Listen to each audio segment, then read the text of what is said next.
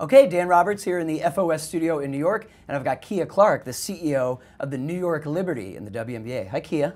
Hi, how are you? Great. Thanks for coming in person. Happy to be here. Love chatting in person in studio. Let's start with the big picture headline, at least for us. It was a big story, and we still consider all of the impacts and ripples of this, the new media deal for the WNBA, and happening at a huge time for the league. I mean, the explosive growth of the WNBA right now is obvious to everyone. It's a $2.2 billion media deal. Of course, depending on whom you ask, I think it was maybe Reggie's sister, right? Cheryl Miller. Cheryl Miller, thank you, said it's still not enough. But tell me what you make of the new media deal, and what does it mean for you guys as a team moving forward? What can you now do? Yeah, so for starters, I have to say we couldn't have planned it. It couldn't have been planned any better to have the explosive viewership that we have in this 24 season, coming off of a great and amazing 23 season, but the soon-to-be expiration of the current deal and looking toward what would the new deal be, incredibly just opportunistic moment for sure. The size of the deal, I think it showcases the astronomical growth, the evolution of this league, the need and the desire for women's sports content, WNBA content, at a price tag that, for me, you know, regardless of what Cheryl has said or what anyone said, I have not seen all the figures and how this is gonna, you know, trickle down and what the waterfall will be. What does this mean for teams specifically? I don't have all the detail yet, but when you look at that number and you really look at the longevity of the league, several years for you know, the foreseeable future, people will have the opportunity to consume WNBA basketball in a major way, and that makes me proud. I'm super ecstatic to be a part of it. How it actually pans out remains to be seen to a certain extent, though. But I'll tell you, it's up. No matter no matter what way you slice it, it's a benefit, and it really does show. It's a testament to our growth. We had two Knicks players, Brunson and Hart, on the podcast. And, you know, obviously getting the new WNBA media deal happened at the same time we got the new NBA media deal. And actually Josh Hart said that this new deal means that I can probably play for longer. And I thought that was interesting. I mean, will there be an impact here on the salary cap for the WNBA? Potentially. Again, you know, I can't speak to the detail of how that deal was negotiated and what, you know, the ultimate trickle down will be to the teams at a time when we're expanding. But there's no question that growth at the league level, at national distribution, will have an effect on our entire ecosystem. I think, you know, another addendum to that is the ability for what national media rights looks like to affect what local media rights looks like. Yeah. We're super excited here in New York, in a huge market, to have a new partnership with Fox. So, you know, Fox 5, the affiliate being our local distributor, is also, you know, a tentacle of this is all growing, and it's growing at a great time. We just want to be accessible to our fans. And I think that's reflected in the national footprint, and it's reflected in the local footprint, and the continuation of that is going to be super important, I think, as people have fandom toward the league, but also to, you know, what is your team in your market? That's absolutely right, and you still need the local, you know, in some sports, whether it's the RSNs, there's still the national and the local, and both important. Before we zoom in on the team in New York, one more macro question for you. Why now in terms of the momentum? I mean, what is it? And people like to debate the Keia Clarke effect and just how much a percent is thanks to her directly, but it's like, you know, we actually last spoke to each other during the year of the bubble in 2020 or 2021, and that felt like a huge year for the WNBA, and yet now you look and it's like, this is the year, this is the tipping point. What do you think is the big driver? Yeah. I think all of that matters. I actually appreciate that you mentioned that, you know, COVID conversation that we had, because I, as a leader of a team here in New York, but someone who's been around the league for a really long time, I haven't looked at this growth or this moment as it was 0 to 100. It really was a bubble season during a crisis in the world, and there was a captive audience. That was actually the first year that the ratings were up, you know, a significant percentage, and that was really, well, duh, if you build it, they will watch. Yeah. If you put it on, people will watch. And it sort of moved and shifted from there. And, you know, not to go completely granular to local, but I think the buildings that we play in, you take a team, an original team like New York, and we had been in flux, and we had been, you know, sort of moving nomadically around New York City.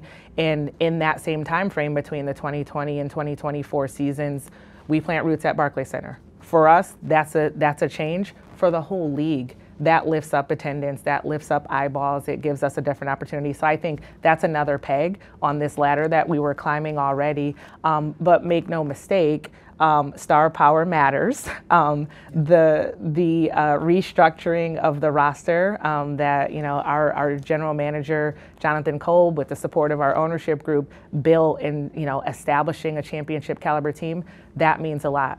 And you have the same thing that was a repeat championship contender in the Aces. You have anyone can win in this league sort of mentality, and these teams were getting stronger.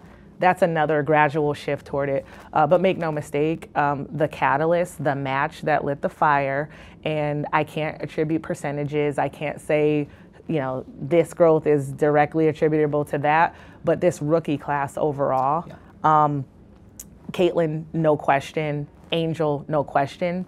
We had been just begging for that crossover from the NCAA tournament to leak into the WNBA draft for many, many years. Yeah. I've been involved in this league for nearly 19 years, and it was actually definitively a strategy, over a decade ago. We would host the draft in the same city as the Final Four at one point, and it just never took off.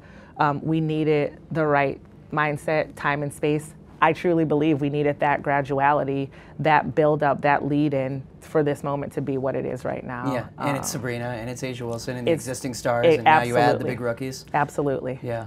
It's funny you mentioned the Aces and being back-to-back champions. I mean, I was at the game on Sunday and watched you guys beat them. Yes. And I just had a terrific experience. I mean, you mentioned the building. Let's talk about the building, because the crowd was excellent. I mean, that could easily have been a crowd for a Nets game, and it would have been great and fine as an NBA crowd.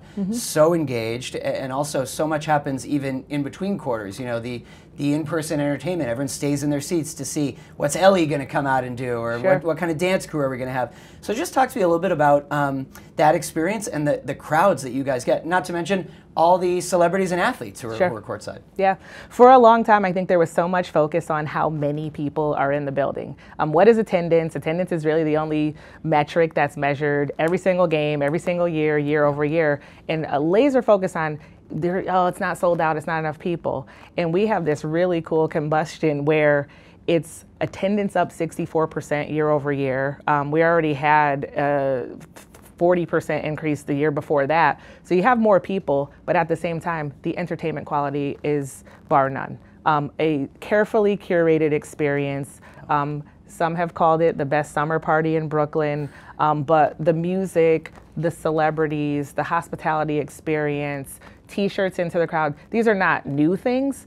It's just, how does this fit? How does this brand fit specifically in Brooklyn, and with a fan base that has folks who have been around for 28 years and folks who came on yesterday, and bringing everyone together. And we're rooting for the same team and the same thing. And sometimes they're rooting for a star on the other team, and I'm okay with that. I'm okay with cheers for Angel or cheers for A'ja in the building, because when you are really in the vibe and in the zone, everybody is experiencing joy. We're creating a memory for, and that could be a memory for a little kid. It could be a memory for someone who's trying to get an Ellie a selfie. All of that matters. All of it is jiving together. And I'm super, super proud of our game presentation team who makes that happen on each and every night, coupled with our marketing team who's really just trying to drive content. So for the people in the building, whether that's the 13,000 we're averaging or the nights where we have 17,000, I've even seen posts on social media where it's like turn up the volume when Leo Fibic hits this shot. I want that to generate and resonate and really become the thing that people are coming for. In addition to W's, we want wins too. W's in the W. Yes. You're totally right that it's not just as simple as here was the attendance number and let's focus on the number. Now that said, as we grow, I mean, could you look at a time where you fully open up that upper bowl for every game? Yeah, I mean, super proud to say for the entirety of the 24 season, we have opened up stairs for every single game. There's demand. We've had to introduce new hospitality areas. We have a wait list for premium seating. Of course, the best seats in the house are the ones that no brainer, those would go first. But now it's a must-see game and a must-see seat. And we're just working to manage that accordingly as well. But absolutely, full arena sellouts every single night is the plan, and not just for New York. This is one of those things where the strength of the league is what really matters, and attendees, no question, but you need to create atmosphere. We want our players to be proud to play at home, but almost, I won't say dependent, but, they've said it themselves, we are counting on you, we are counting on this crowd, and nothing makes me feel happier than that. We are talking about the building. We're talking about being at Barclays. Let's talk a little bit about team ownership and the Joe Ty and Clara. How do you work with them, and what's their leadership been like for the growth of the team? Yeah, I mean, I can't not state I work for the best owners in this league and maybe in all of women's sports, in my opinion. They have truly seen the value and really been committed to equity for this franchise in a way that I hadn't seen. And I'm talking about someone who studied the WNBA for a really long time. Clara in particular, as our governor, just gives so much of her mind share. This is not just about financial investment, but it's really care for the players, for the staff, to cultivate and nurture and really have the wherewithal. During COVID is when we staffed up, quite frankly. I came to Barclays with, essentially a shoestring of a staff because we were playing in a really small arena. And during a time when a lot of sports teams were actually laying people off because there were no games being played, it was a conversation, an amazing series of conversations where we talked about being ready for coming out of the pandemic and calling Barclays home. And on both the business side and the basketball side, from performance team and coaching staff, they really have had a real commitment to investing to make sure that we could excel, we could perform at a really high level, that we would be a championship team, and that has not wavered for any of these 5 years that they've owned the team. It's just such a symbiotic relationship. There's expectations, there's goals that are set, but it's always a two-way conversation. I really appreciate that about both of them. Man, it's so interesting how much of a foundation was laid from the COVID years to now. Let's zoom back out and look kind of macro at the league. I got two more questions for you. One is, I'm always interested in just, you can call it anecdata, but the litmus test of the conversation factor, people talking about it more. You were going to come in for an interview sooner, but you had a family reunion that you do every 2 years, a huge gathering. Did you notice, obviously your own family members know who you are and know your association with the team, but did you notice this year much more interest in and questions about the Liberty and the WNBA than in past years? Absolutely. It's interesting though, the tone has changed. I think even my extended family they've always known that I worked in sports. When you talk about a reunion that's been in existence almost for the entirety of my life, the reunion started in the late 70s. So I've always attended, and so I was the kid who played basketball, who was walking around the reunion with a basketball, to, she's working in the industry now, good for her, to this season, conversion. The states represented are Connecticut, which is where I'm from. The home sort of base of where my family originated was South Carolina. Detroit has a contingency, Maryland has a contingency, the Maryland, D.C. area, and then New York, New Jersey. I have Liberty fans in all 5 of those states, I'm proud to say, and that was the difference this year. People were asking about shirts and hats and all the things, but it was more so, I'm following, it's resonating. I knew that would be different for my friend circle.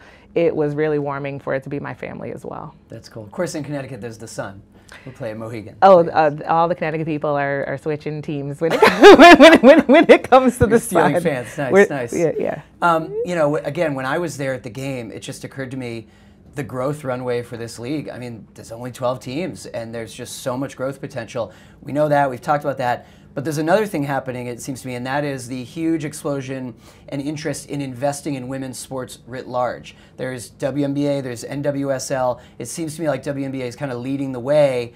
Do you think about that and think about how many women's sports leagues, I mean, you know, Bob Iger and Willow Bay investing in an NWSL team. Everyone's kind of taking their cues, I think, from the huge success and eyeballs on the WNBA and that effect there. 100%. Again, you know, being the league with the most longevity, being the league that is the sister to the NBA, and being the league that, quite frankly, had tons of naysayers for a really long time. Yes. It's validating and it feels redemptive, and I'm very welcoming of the other sports teams and leagues. I think it's actually helpful to the WNBA to have an ecosystem where the comparison and, more importantly, the business case is the focus. You know, the rhetoric a lot of times had been charity or I just need to fill a couple dates in my building.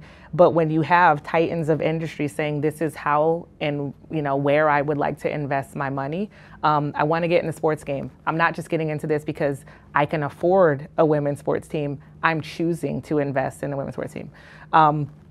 There's scarcity in being an owner. There's scarcity in operating a team, right? So creating this new wave and to be a part of it, be a part of what will ultimately go down in history as a turning point in professional sports.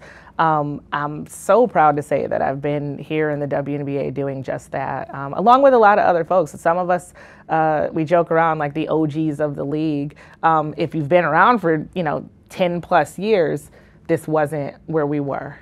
It feels good to be leading from the front, and, you know, all power to those other leagues. There's lots of people and friends and former colleagues that I know that are starting up some of those teams and working in the league office on some of those leagues. I think it's wonderful for all of women's sports. It's great. And people see that it's a legitimately great investment, too. Absolutely. Awesome. Absolutely. Keia, thanks so much. Thank you.